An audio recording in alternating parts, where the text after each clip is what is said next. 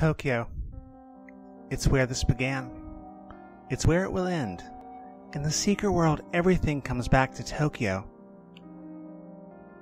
Hello. Welcome to Questions, a spoilers-light lore series for Secret World legends.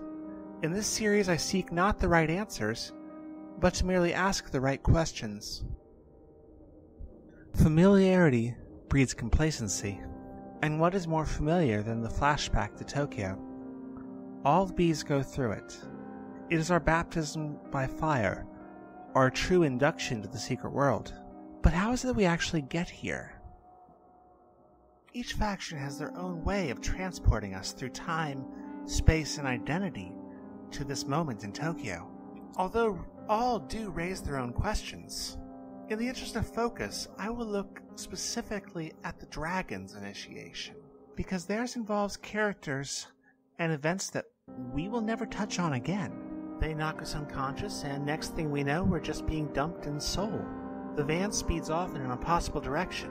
We're left to wander the streets, but we can't really wander. If we stray too far from a given path, the screen goes static, forcing us back.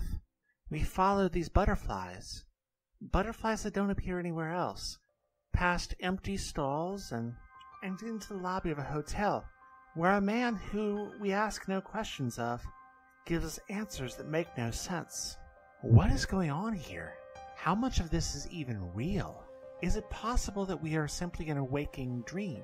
We're walking through a haze and not seeing the world as it really is. It's hard to deny the dreamlike atmosphere of everything. The butterflies lead us to a room upstairs where we meet a lovely woman who gives us a really good foot massage. So good that it literally blows our mind, setting us through time and space to the body of Sarah in the Tokyo subways. Here the dream clearly becomes a nightmare. While we know these are real events, the same questions remain here. How much of this actually happened as we perceive it? And how much is just a dream? Indeed, it seems to start to fall apart towards the end, with creatures popping in out of nowhere, everything taking on a frantic, confused pace. Eventually, this monster appears, called the Guardian of Dreams. Was this monster actually there at the incident? Or is it just what it says? And whose dreams is it guarding? When we awaken, the woman seems disturbed. Had she experienced it too? Or was she guiding us the whole way? We never find out this woman's name, not even in promotional materials. Who is she? What is she? How is she able to do what she does? And even after we leave, though we can never go back inside, if we go outside we can see her, looking out over the city, presumably waiting for her next inductee. Is she a prisoner? Of course, these are just the questions.